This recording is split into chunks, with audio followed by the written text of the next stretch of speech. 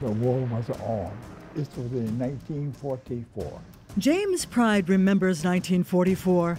It was his senior year at Armstrong Technical High School in Washington, D.C. He was fascinated by the newsreel stories of World War II flight missions.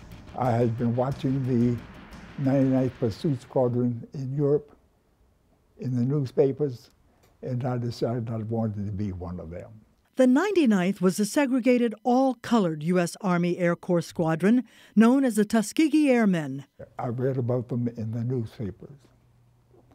Every African-American newspaper had an article, almost every edition, about the guys who were flying in Italy or Africa, wherever they happened to be. He wanted to be one of them.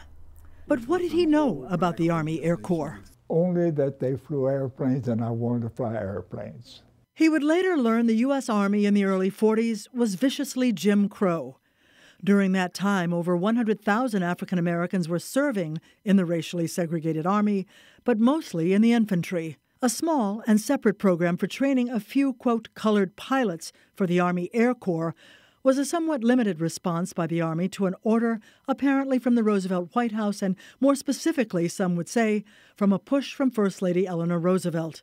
It turned out for many of the Army's brass to be an unexpected success, but it did little to change the Army's policy on race, still greatly influenced by a 1925 Army College report. There was a 1925 study done by the military at Fort McNair. They said African Americans were unable to do technical jobs. They could not do hard jobs.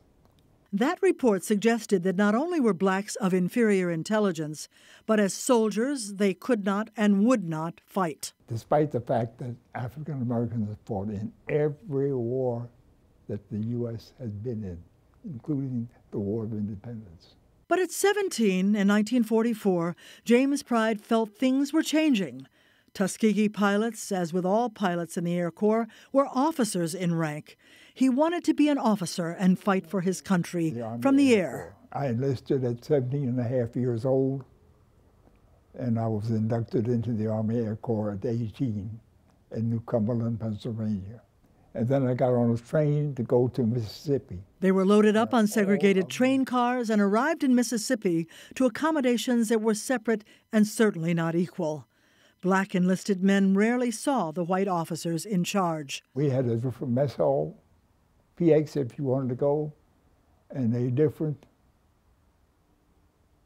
recreation center.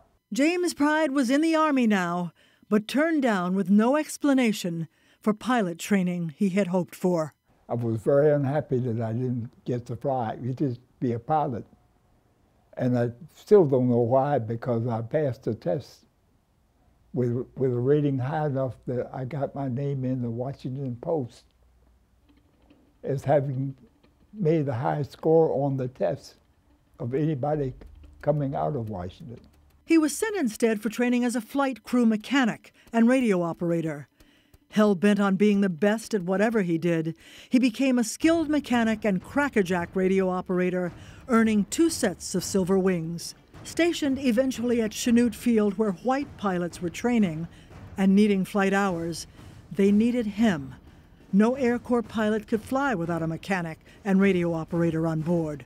I worked as a line radio operator,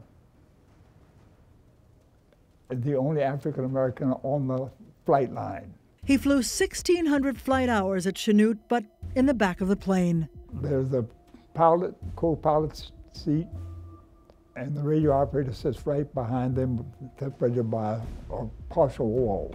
He saw white enlisted men move up to higher ranks and better jobs. But James Pride, like other black Americans, was virtually invisible when it came to promotion. The message wasn't hard to read. If you weren't white, you weren't worthy.